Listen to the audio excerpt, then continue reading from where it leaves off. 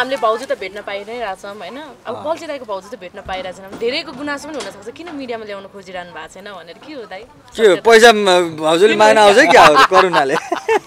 हैन हैन यस्तो हो बाबु सानो छ हैन जहिले सानो छ भन्दै रहेछ कति भइसक्यो यो कुरा चाहिँ मैले धेरैचोटि सुनेको छु है किन देखाउन खोज्नु यो क्वेशन पनि धेरैचोटि सुने हो है म बारम्बार सोध्ने क्वेशन यही हो मेरो दाइ सानै छ खान्छ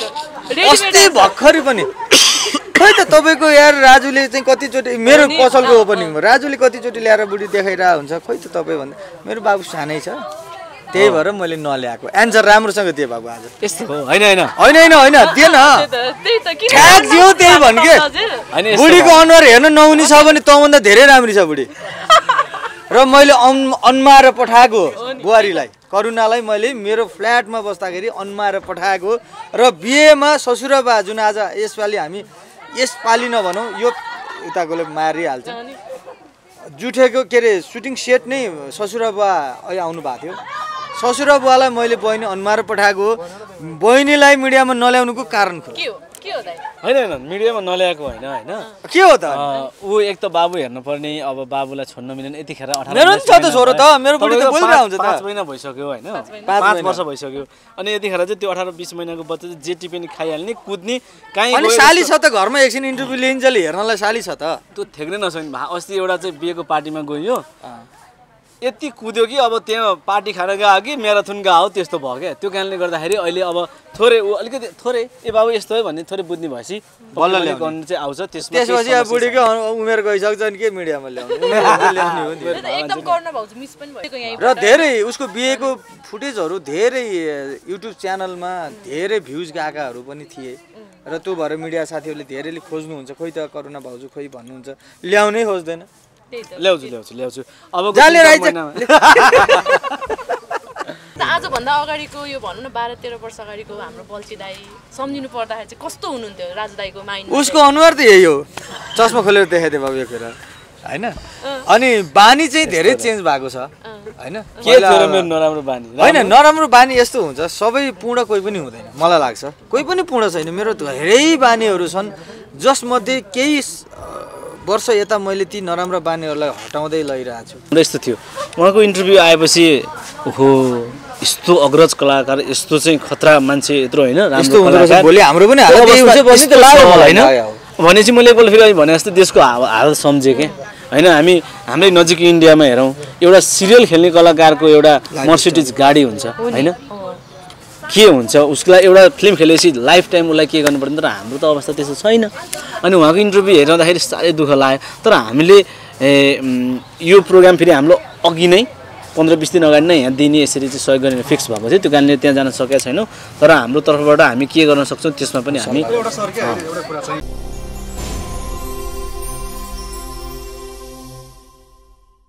सम्पूर्ण मिडियामा हस् थ्याङ्क यू सो मच सबैजनालाई नमस्कार हजुर अब आज 100 एपिसोड पुरा भएको यो सेलिब्रेसन रहेको छ हैन कस्तो लागिरहेछ सर्वप्रथम चाहिँ एउटा यात्रा हो हजुर यो यात्रामा हामीले धेरैचोटि लडबडाउँछ कि भन्ने डर थियो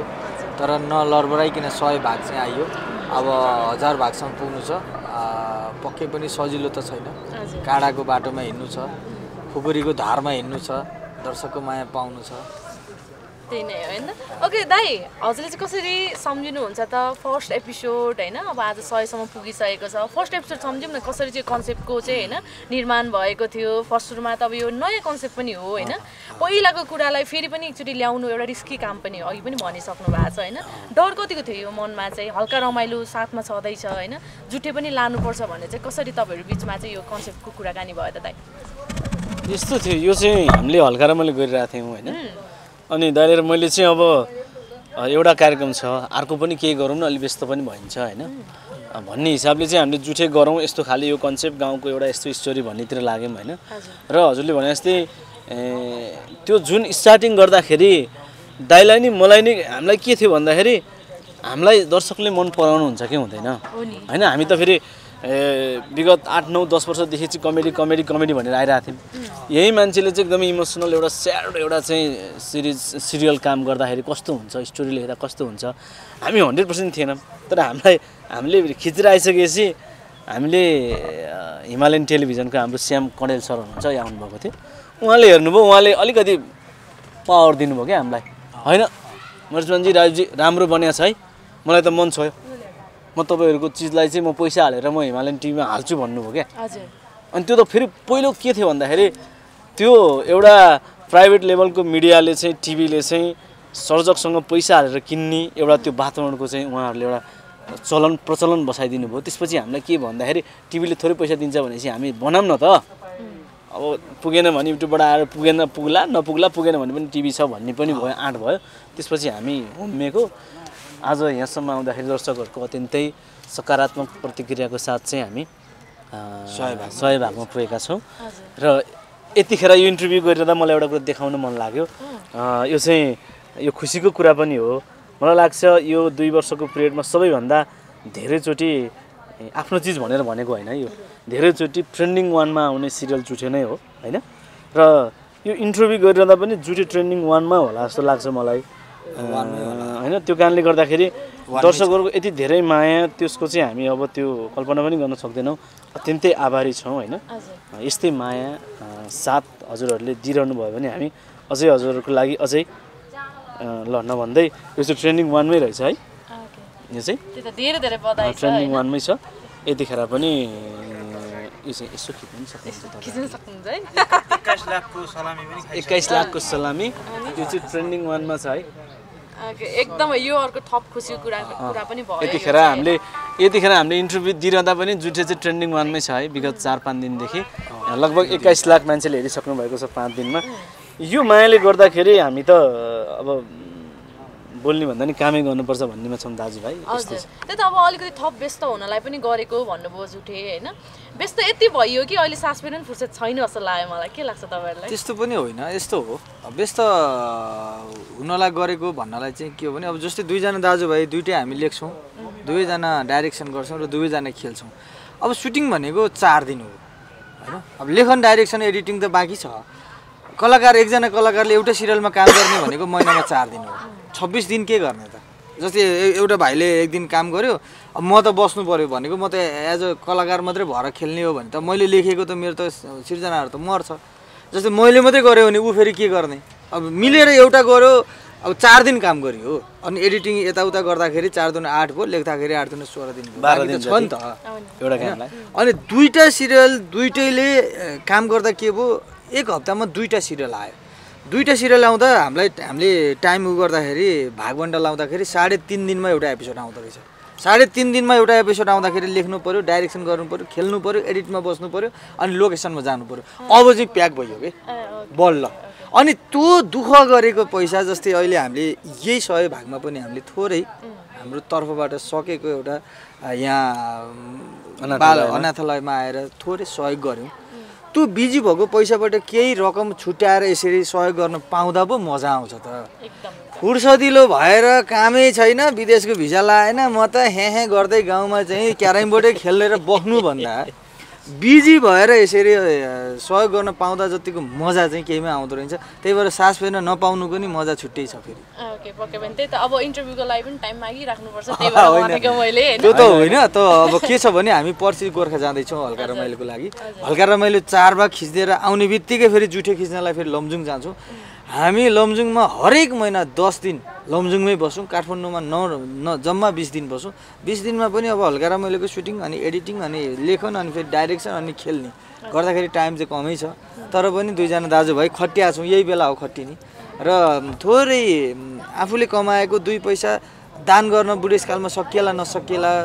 के होला थाहा छैन सकिन्जेलसम्म गरौँ भन्ने आशा छ र मैले अघि स्टेजबाट पनि बोलेको थिएँ कतिवटा क्यामेरा अलि धेरै क्यामेरा थिए अहिले पनि धेरै नै छन् मैले मास्टर कलेक्सन भन्ने एउटा पसल खोलेको छु कुर्ता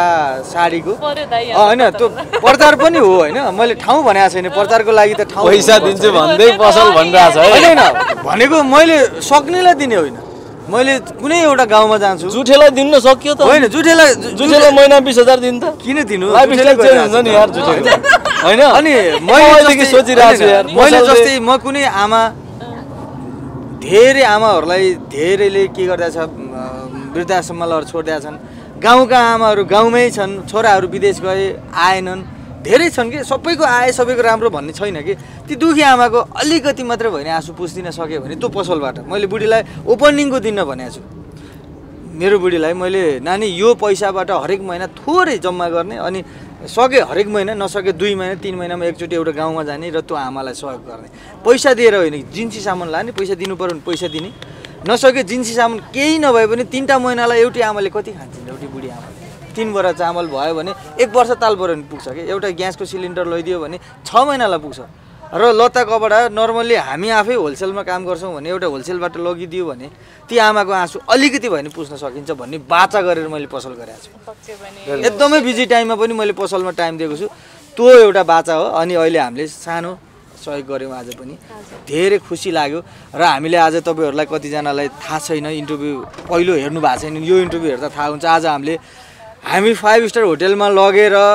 सबैलाई सम्मान कार्यक्रम गर्न सक्थ्यौं तर हामीले गरेनौं हामीले स्टेजको हालत हेर्नुस् हामीले खाएको खानेकुरा हेर्नुस् हामीले मकै भटमास मोही खाएर हामीले एउटा कार्यक्रम गर्यौं स्टेज यति दर्दनाक छ धेरै जना चढ्दाखेरि मलाई डर लाग्थ्यो यसले खचक्कै जान्छ भन्ने आदरणीय दाइ हरिदाइ मदन दाइ केदार दाइ जितु दाइ सबैजना आउनु भएको थियो यति सिनियर कलाकारहरूको साथमा कार्यक्रम गर्दा यति लो बजेटमा हामीले काम गर्यौं हैन र त्यो बजेट किन घटायौं भने हामीले त्यहाँ दियौं कि एकदम राम्रो काम पक्कै पनि राम्रो गर्यौं जस्तो लाग्छ मलाई अनि अब दाइ हजुर दुई जनाको मित्रता भएको कति भयो दाइ चिन्जान भएको चाहिँ हामी सँगै स्टेजमा हिनेर काम गरेको 13 वर्ष भयो दाइसँग भेटेको लगभग हैन हामी सँगै सहकार्य गरेको 13 वर्ष भयो स्टेजमा हिनेको 9-10 वर्ष चाहिँ भइसक्यो 13-14 वर्ष चाहिँ मेरीबासीदेखि हो हैन तर सँगै काम गरेको हामीले यस्तो गर्ने दाजुभाइ भने 12-13 वर्ष त नर्मली भयो स्टेजमा हिनेको 10-12 वर्ष भयो 10 वर्ष चाहिँ हामी सँगै जोडेर काम सुरुवाती दिन सम्झिनु दाइ कस्तो हुनुहुन्छ हाम्रो बल्छी दाइ बल्छीलाई मैले गाई जात्रामा सँगै हिँड्ने कार्यक्रम गर्ने भनेर गाई जात्रामा हामी त्यतिखेर गाई जात्रा नि फुटेको थियो भनेको भिरगुडी मण्डपमा एउटा कार्यक्रम भएको थियो जुन स्टेजमा दिपक दाइहरूले आदरणीय दाइ दिपक दाइहरूले गर्नुभएको थियो र फेरि अर्को पनि गाई जात्रा हुन्थ्यो उता प्रज्ञा प्रतिष्ठानतिर कता हुन्थ्यो दुईटा फुट्या थियो अनि हामी त्यही दिन हामीले बाचा गरेका थियौँ जसरी गाई जात्रा फुट्यो हामी त्यसरी नफुटाउँ है बाबु हामी हरिदाई मदन दाई बन्नु छ हरिदाई मदन दाई ठाउँमा पुग्न सकिएला नसकिएला तर जोडी नफुटाइ चाहिँ त्यहाँ पुग्नु छ भन्ने हामी चाहिँ बाचा गरेका थियौँ आजसम्म यहाँ आएका छौँ भगवानको कृपा दर्शकको माया तपाईहरुको साथ त्यही त आजभन्दा अगाडिको यो भनौँ न 12-13 वर्ष अगाडिको हाम्रो बल्छी दाई सम्झिनु पर्दाखेरि चाहिँ कस्तो हुनुहुन्थ्यो राजु दाइको माइन्ड उसको अनुहार त यही हो चस्मा खोलेर देखाइदिए बाबु यो कुरा हैन अनि बानी चाहिँ धेरै चेन्ज भएको छ हैन के थियो मेरो नराम्रो बानी हैन नराम्रो बानी यस्तो हुन्छ सबै पूर्ण कोही पनि हुँदैन मलाई लाग्छ कोही पनि पूर्ण छैन मेरो धेरै बानीहरू छन् जसमध्ये केही वर्ष यता मैले ती नराम्रो बानीहरूलाई हटाउँदै लैरहेको छु हैन मान्छे पूर्ण कहिले पनि हुँदैन मान्छेको नराम्रो भनिदिहाल्छु झनक्क रिसाउने बानी हुन्छ हैन कोहीसँग मिल्न नसक्ने बानी हुन्छ अनि मेरो इतिहास मेरो भनौँ न मेरो काठमाडौँमा मेरो पहिलोचोटि पाइला टेक्दाखेरि मसँग यहाँ धेरै साथीहरू हुनुहुन्छ होला काठमाडौँमा एउटा रुम लिएर 4 जना मिलेर बस्नुपर्ने बाध्यता थियो र अहिले पनि हुन्छ धेरैको हैन त्यो 4 जना 5 जना मिलेर बस्दाखेरि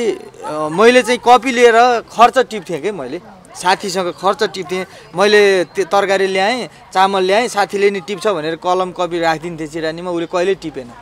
मैले मात्रै टिप्थेँ पछि म 5 दिनपछि मैले गएर कपी हेरेको मेरो मात्रै टिपाइ छ उसको छैन भने चाहिँ मैले त्यो दिनदेखि मैले कपी च्यातेर फाल्दिएँ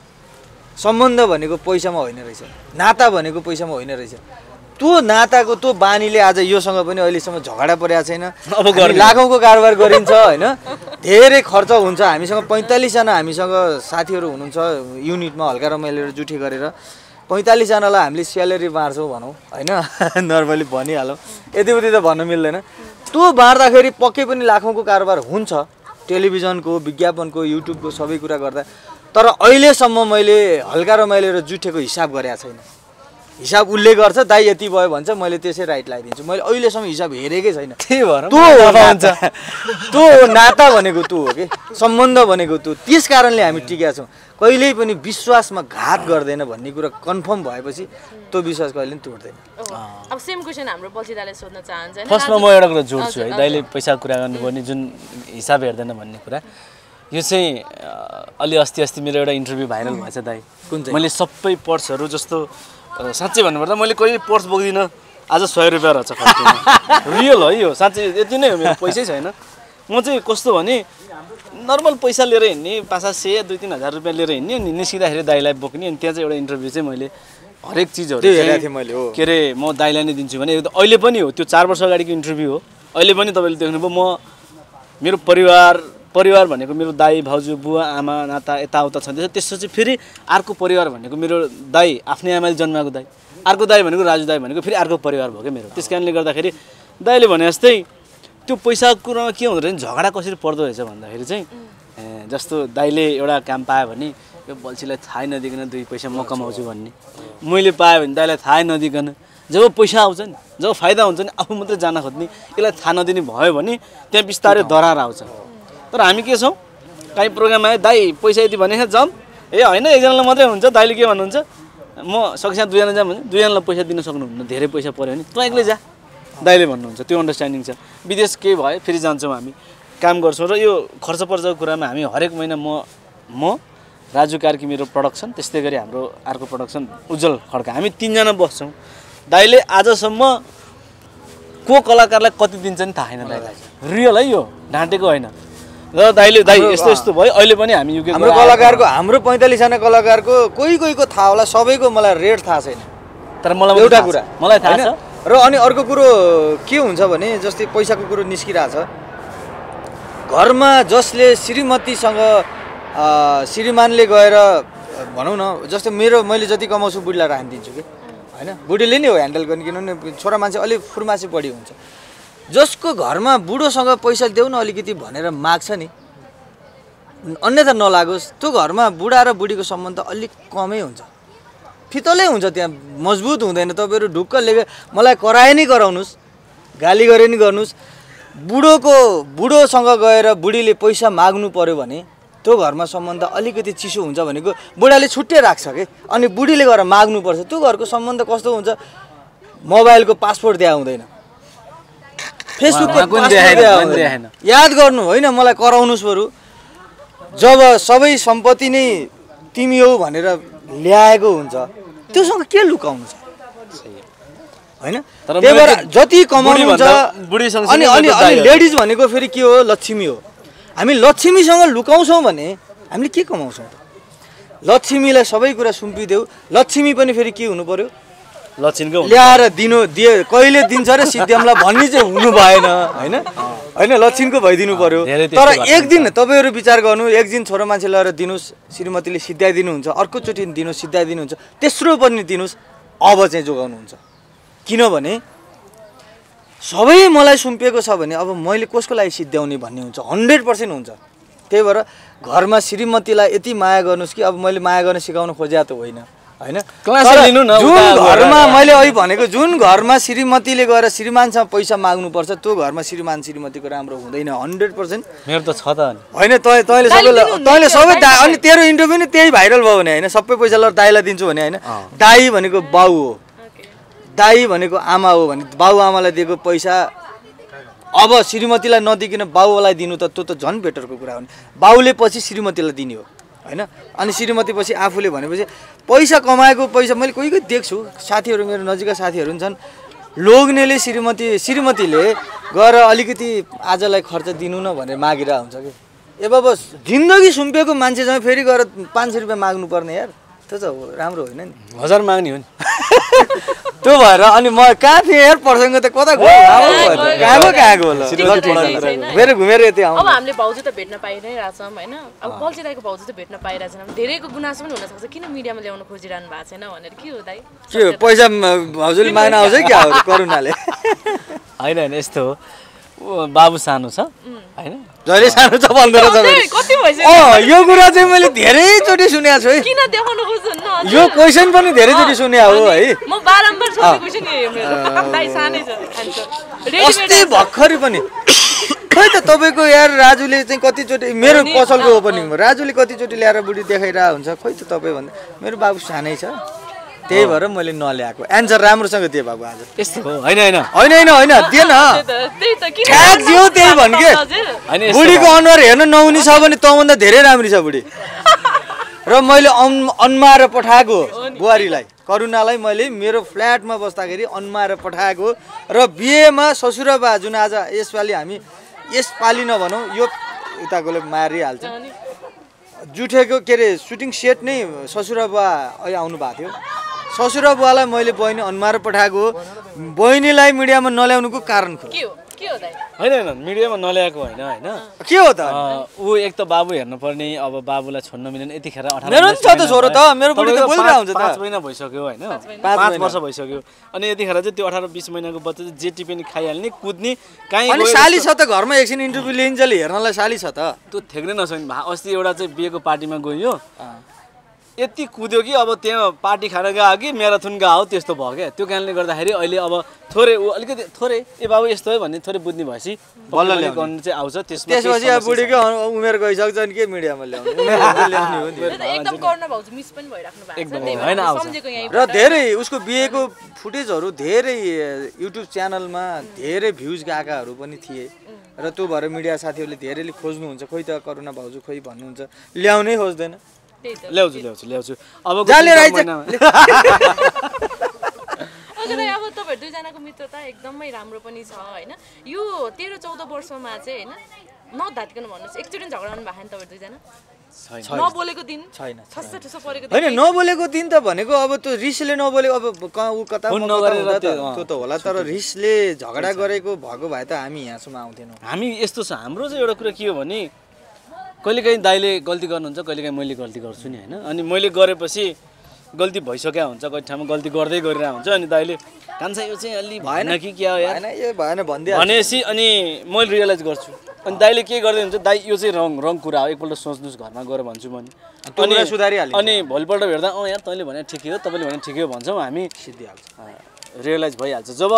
दाइले भनेको कुरा राइट कुरा पनि म रङ बाटोमा जाँदै गर्दा पनि त रङ है कान्छा भन्दा भन्दै पनि कहाँ रङ हुने म राइट हो नि भन्न थाल्यो भने त बल्ल बटारिन्छ अनि जुठे बन्दैन त्यसपछि नारा बटारे जस्तो बटारिन्छ अब हामी जुठे त पहिला 100 भाग हो होइन हाम्रो हल्का रमाइलो 200 भाग पुग्न लागिसक्यो र हामी हल्का रमाइलो जुठे भन्दा पहिलादेखिको मेरी बासी चलाउँथ्यौँ दुईजना दाजुभाइले नै मेरी बासीलाई हामीले मिडियामा आदरणीय दाइ हाम्रो केदार दाइ सीताराम दाइले भनेपछि हामीले गऱ्यौँ र सोम सरलाई हामीले जिम्मा लगाएर अनि हामी यता आएको होइन त्यो भएर हामी हल्का रमाइलो र जुठे भन्दा अगाडिदेखि नै हामी संयुक्त काम गर्दै आएको थियौँ त्यो कुरा अब यो जुठे आइसके पछाडि चाहिँ होइन अलिकति हल्का रमाइलोलाई अलिकति कम प्रायोरिटी दिनुभयो कि होइन अलिकति भ्युजको आधारले हेर्दाखेरि पनि भन्ने हाम्रो अडियन्सको क्वेसन हुनसक्छ यो तपाईँहरूले अलिक कम प्रायोरिटी दिनुभयो त जुठो बनाउँदै यस्तो हुन्छ जेठो छोरो जन्मेर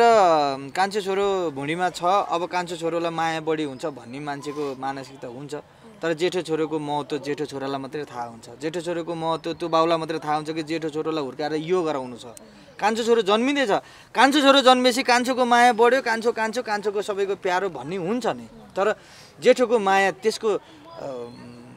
त्यो बाउलाई आँखा त्यो जेठो छोरोको आँखामा आँसु आयो भने थाहा हुन्छ कि त्यो जेठोको पनि त्यति नै माया हुन्छ तर हेर्दाखेरि कान्छो प्यारो देखिन्छ कि बिल्कुलै होइन एउटा बाउको लागि दुईटै छोरा बराबर र त्यो कुरामा के हो भने कन्टेन्ट वाइज चाहिँ के हुँदो रहेछ भने हामी 1 वर्षमा एउटा सिरियल एउटा फिल्म बनाइरहेको छैनौँ नि त होइन त्यो भने त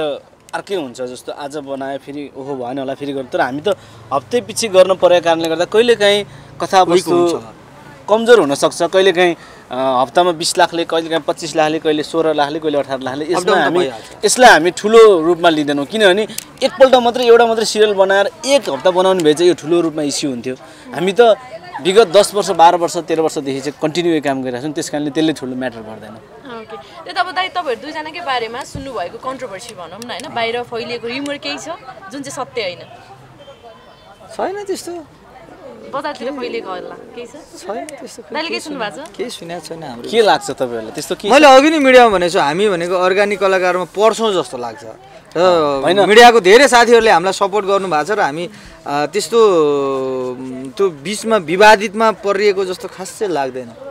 र कहीँबाट त्यस्ता चिजहरू कहीँ कसैले हाम्रो बारेमा गलत इन्फर्मेसन दिनुभएको छ मिडियामा बोल्नु भएको छ भने त्यो सत्य होइन त्यो सत्य होइन त्यसको एन्सर भनेको हामीसँग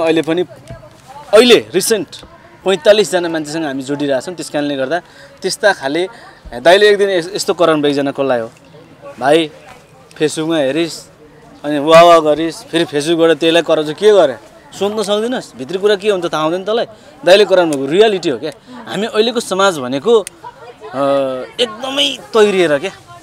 तैरिएर यसो हेऱ्यो ओहो झमक झुमकमै गइहाल्ने त्यसको भित्री आजसम्म कसैले केही बुझेको छैन त्यस कारणले गर्दा हामी अस्ति 2 महिना अगाडि युके थियौँ होइन जाँदाखेरि त्यहाँको चिज देख्यौँ योभन्दा अगाडि अर्को देश देख्यौँ हामीलाई त्यहाँ जाँदा प्रायः जसो देशमा जाँदाखेरि हाम्रो पासपोर्ट हेरेपछि हामीलाई एकपल्ट त्यसले सोध्छ यो मरिचमान श्रेष्ठ राजु पौडेल घुम्न आएन होला यिनीहरू चाहिँ चोर्न होला जस्तो बिहेभ गर्छ त्यो इमिग्रेसनमा हेर्नुहोस् है लुक्छ यिनीहरू लुकेर बस्छ भने जस्तो हामीले यो कुरा भनेको थिएनौँ एउटा कुरा भन्छ अस्ति युके जाँदा पनि हामीलाई आधा घन्टा जति चाहिँ त्यहाँ इमिग्रेसनमा राखिदियो एकछिन वेट है भनेर इन्डियन होला राख्दो रहेछ हामीलाई राख्दो रहेछ अनि त्यो सानो स्वरले बोल्न नानी अनि त्यो चिज भनेको के हो भन्दाखेरि मैले केमा जोड्न लागेको छु भन्दाखेरि